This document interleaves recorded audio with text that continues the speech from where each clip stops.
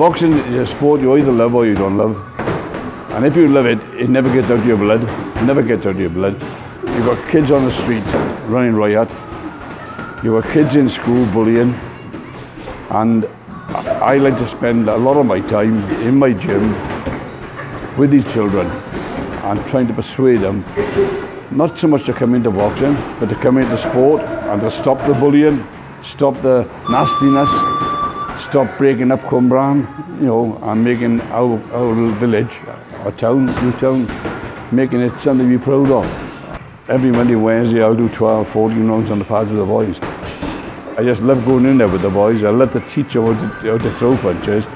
And at the same time, they do me a favour. They don't realise it, but they do me a favour. They keep me fairly healthy. You know, and I suppose I should be sat in the armchair, should I? I don't think so. You know, I boxed from the time I was 11 till I was 28. Then I decided that enough was enough. I had 130 odd contests.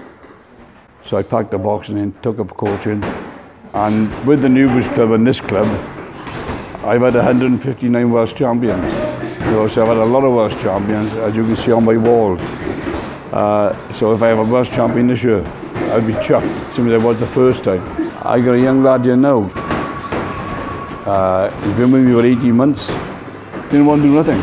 Just went to school, much if he could. But since he's been in the club, his teachers have actually wrote a letter to his mum and dad and saying how much he himself has improved and how much respect he's got for everybody. Well, that's boxing, isn't it, Ben? That's boxing. You know, you go into a boxing ring on your own. Okay, you got your corner men, but they can't come in that ring with you. All they can do is talk to you.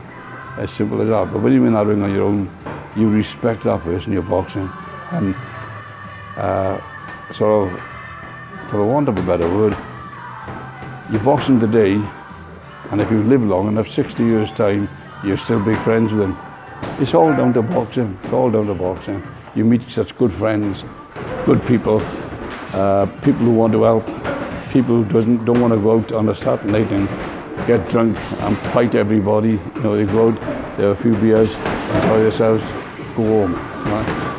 And I think that's my philosophy of boxing. You know, you make good comradeship, get self-respect for yourself and respect everybody else, which I think you do. You know, I was taught by a master, you know, Mr. Fred Taylor in Newbridge. And even now, people talk about Mr. Fred Taylor. And he died when he was 93. And 5 days before he actually died, he was at my first show in Pontypridd once, sat in the front row telling me what to do with my boys.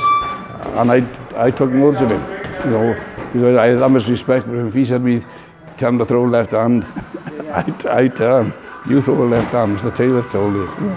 So that's it. I was up in the Rhondda about 2 years ago, and a chap like myself, grey hair, old, come across and said, how are you going, Keith? I said, well, how are you? Are you all right? Yeah, I'm great. You don't know me, do you? I said, well, I've got to be honest with you, I don't know you, to be truthful. I said, but don't we all get old? You know, that was a conversation. He said, you beat me 3 times in the World Championship finals. And I hadn't seen him from the time I was 17 till then. And that was 2 years ago. Again, respect for each other.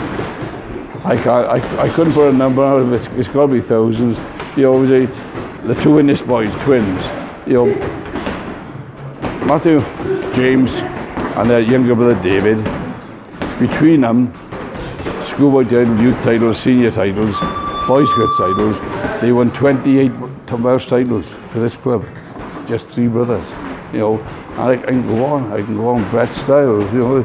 There's photos all about the shop here, you know, of different people. You know, and they all won, because what I say is, or what I ask, I learned a hard, fast lesson. I represented Wales quite a few times, won a few Welsh titles, and all I've got is one dirty Welsh vest left. And that's one I used to train in when I was a boxer.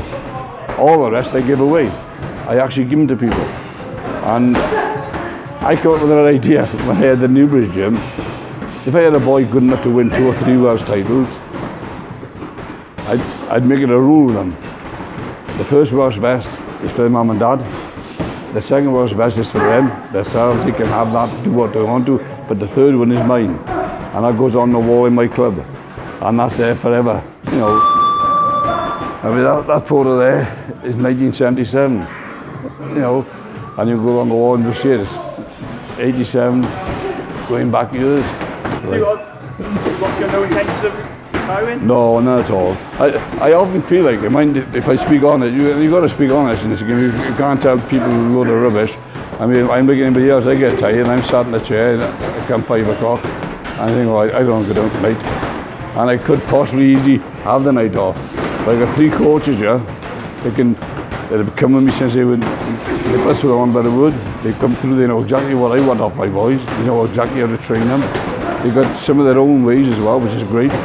And I could have a night off, but I said, no, I can't do that. So it might happen, you know, anything could happen, the lights could go out.